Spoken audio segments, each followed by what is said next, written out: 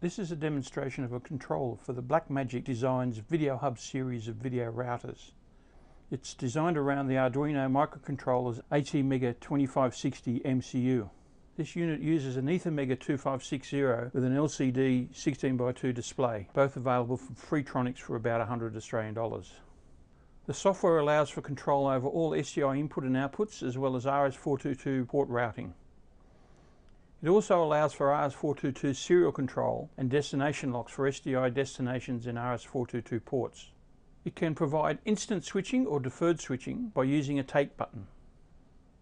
This is just a rough sketch of the current layout that we have here for our video routing using the Blackmagic Workgroup video hubs.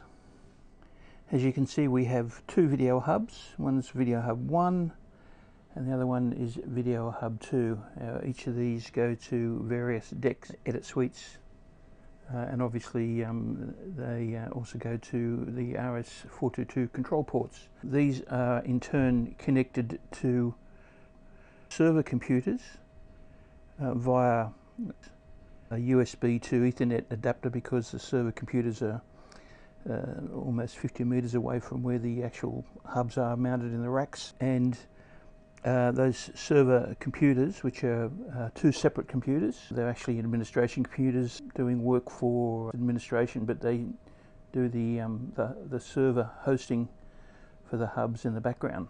Those server computers are connected to just a normal network router, and then to that network router we have all the various devices, the edit suites, and you can see there in red the actual controllers that I'm describing here.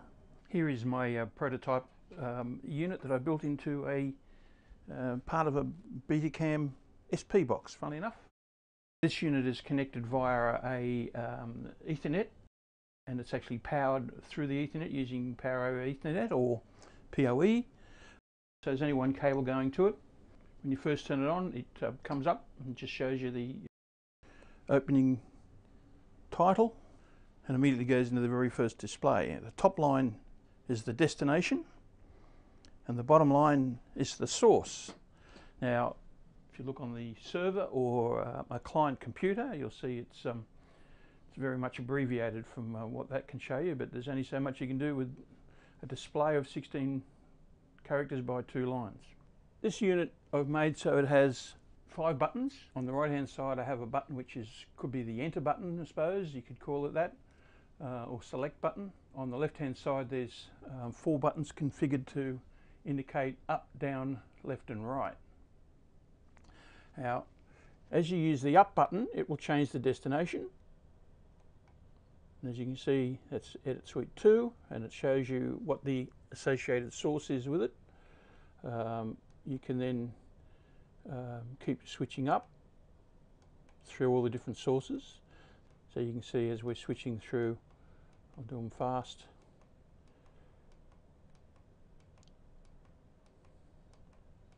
And what the left and right buttons do, they change the actual source. So we've discussed the top row being the destination. Now the bottom row is the source. So we can change the source. There are 2 types of source selection you can make with this unit. You can do what I call direct switching, or alternatively you can do what I call deferred switching. Now in direct switching, every time you change a cross point, the source will immediately change on the router.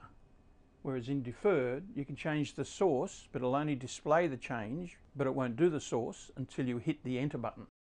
Currently this unit is set to deferred, and if I change a source, you'll see it will change, and now an arrow appears in the top right hand corner. The arrow indicates it hasn't actually sent the source to the destination yet, so you can be continually changing the source, going through all the different sources.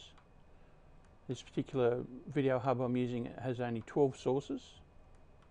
In fact, it's got 14 if you include the frame store and the down convert, which are all part of the looping source selections. And of course you can go backwards using the left hand key as well. Here we'll go forward. Now once you've selected the source that you want, and in this case, let's say I just want to put an NTSC digibeta into the TERANEX, and once You've found the source that you want to send, you just hit the enter button and it's now selected. And you'll see that update on anything at all that is monitoring the Videohub. So here's a quick view of the unit being displayed in front of a client computer. You can see we're changing the source, and that is in direct mode, and you see it's almost instantaneous. Now you can also change the source on a client computer, and you can see as you change the source on a client computer, the little controller will instantaneously get information from the hub at the same time. This is an example of direct switching mode, and you'll see on that quad 3, you can see the moment I hit the button on the box, it changes. And this is actually how you can change it to deferred mode using the user interface. So we now switch to deferred switching, and now you can see that we can change the source on the controller, but it doesn't change on the Videohub until you hit the enter button, or the take button if you want to call it that. And you see the flashing arrow saying it's in deferred mode.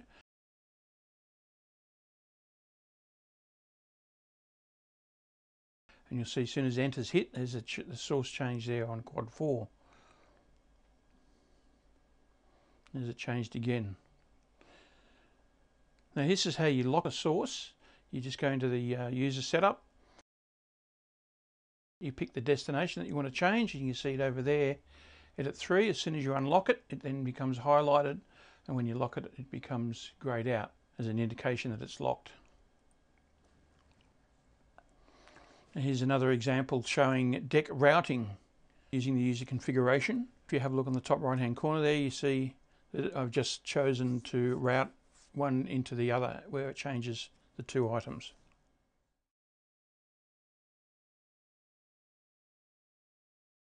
The way you go to the setup menu is that you press and hold the enter button for a second, and once you take your finger off, it then goes into the setup. Setup item number 1 is where you can select the actual Videohub unit that you want to control. This box can control a multiple number of video hubs, but in this case I've only got it set for 2. As I've shown you before, I only have 2 video hubs on the system.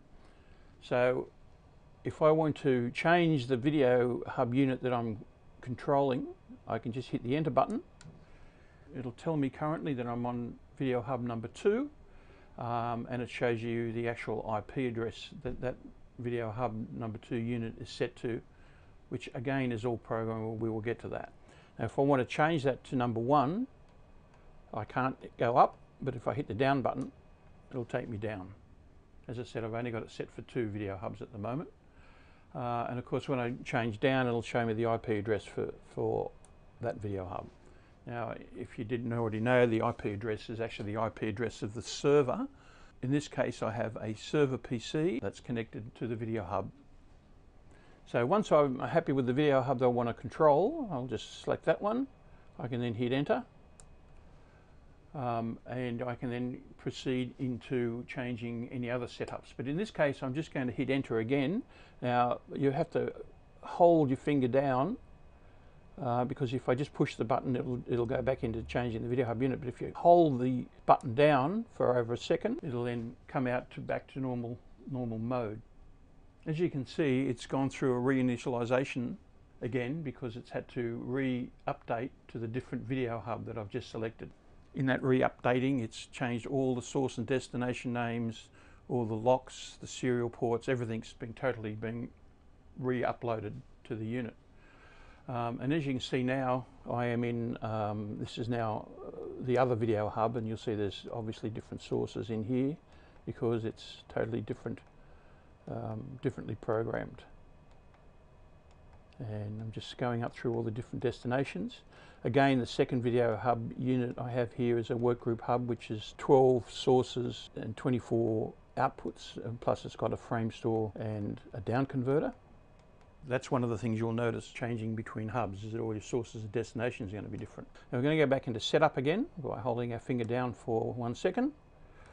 And we've discussed the Videohub unit. Now we're going to the second Now this is deck routing. Deck routing is part of the normal functionality of a video hub if it's a video hub with the deck controls. Now in this case the deck routing is in the setup menu, but I've made it close to the setup item because it is something that will be accessed quite often. Now in the deck routing, and when we hit enter, on the top row it'll show the current destination and the bottom row is the current source. Now the top row shows an arrow. That arrow is indicating that that's a controller, because edit 1 in this case is going to control something, and the bottom row is what's being controlled. In this case it's not controlling anything, and subsequently it is showing a disconnect.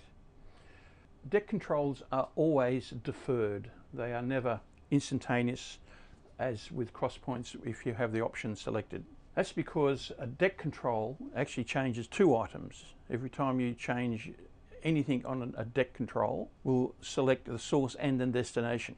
So subsequently it has to be deferred in case you hit the wrong button. Again, we can switch through the different sources. Now here you see it shows the source with a left-hand arrow. Now that means that that particular selection is also a controller, as is the destination, so they are incompatible. Now if I go to the next one, we're just going to go up until we find one that's actually compatible. That particular item hasn't been assigned, so it's just coming up with whatever the label was. These are all controllers. Now there you go, there's a deck. That says VTR5, and you can see the arrows going into VTR5, meaning it's waiting to be controlled, or it is able to be controlled. Now once that is what I want, I just hit enter, and you'll see that source will change. So we go back to the setup item, and we can go back and change another source just by hitting enter. I want to show you what happens if you try and select a source that's not compatible. So we'll just go up through some of these VTRs. Now there's an incompatible controller. You see the arrows are both showing that they are controllers. Now if I hit enter, it's going to come up and warn me that the source is not legal. And then once we are happy or unhappy in this case, we can hit enter and come back and then go and select a correct one again. So as you can see, it hasn't changed any setting, and it's now displaying what it was and what it still is. We haven't changed anything. The next item is the deck directions. Now again, this is part of the Blackmagic router control, where you can tell whether an item is a controlled or a slave. So we hit enter, and you can see edit 1 is a control, edit 2 is a control, edit 3 is a control, edit 4 is a control. That one hasn't been assigned. There's another one as a control. Now here is a VTR, and it comes up and says slave. So, I mean, that's what you would expect as a VTR to be a slave. Now, if I hit enter, it's going to come back out to deck directions. Let's go back in there again. Now, if I hit an arrow key, it will change it. If I hit again, it'll change it again, just between the 2 items being control or slave. Now, I'm going to force it into being a control, and it'll accept it. Next setup item we go to, we can change the IP of the controller. The main use of the IP address on the controller, it notifies the Videohub of the IP address when you go and change a lock or an unlock, which we will cover later on. If you lock a source on the Videohub remembers the IP address of the device that changed that source, and you can't change that lock unless it's the same IP address off the controller. You can go to the server and change a lock, but you can't do it on any other clients. When we change an IP address, we hit enter, and it comes up and shows you the first of 4 bytes of the IP address. And as you can see, it says here this is address number 1. We can change it by using arrow key up or down. If you hold your finger on the arrow buttons, it'll cycle up or cycle down. In this case we want to be 192, and as you use the left and right arrow buttons, They switch you through address number 2, address number 3 and address number 4.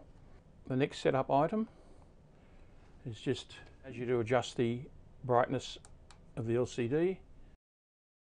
You can change it up or down using the up and down arrow keys. If you use the left and right arrow keys, it'll change it 10 at a time. So you can go all the way up, all the way down.